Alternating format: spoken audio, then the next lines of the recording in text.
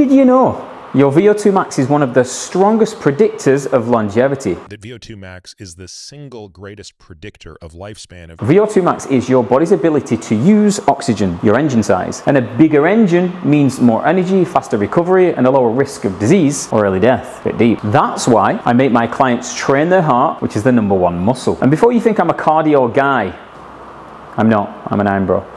I love lifting more than I'll ever love cardio. The pumps, the veins, cheeky swolfy, and in the bathroom after a session. Someone walks in and you're like, but here's the truth. No heart equals no lifting. Lift-only training feels fine when you're young until one day it doesn't. Energy drops, motivation fades, you start wondering, where the fuck did my energy go? As parents, we've got more responsibilities than ever, so it's easy to blame parenthood for feeling like shit. However, I can tell you firsthand, being fitter massively enhances your life, your energy, no question. This happened to me. My VO2 max was about 36 when I was about 36, and I didn't even notice the decline because it happens at a deep cellular level, but fatigue quietly became my normal. I honestly thought I just picked up a virus that never left. You know as a parent. VO2 max declines so slowly you don't even feel it happening. Bosh! Zero drive, zero energy, zero desire to do anything. After the age of 30, it drops around 10 to 15% per decade. If you're sitting at a 40 VO2 max at an age of 30, you are down to about 30 VO2 max by the age of 50, which by today's standards is still young. A VO2 max of mid-20s by age 60 and low 20s or less by 70, and that's when the real problems begin. You need a VO2 max of around 30 just to handle stairs or a simple hike without gasping for air. Anything lower and daily life starts to feel like a workout. After around 18 months of working on my cardio alongside my lifting, my Apple Watch VO2 max is now 52, in the high category for my age. My Whoop has me at 55 and my field test like a Cooper run or a beat test usually land me around 58. You still feel a little bit skeptical? So let me give you another angle.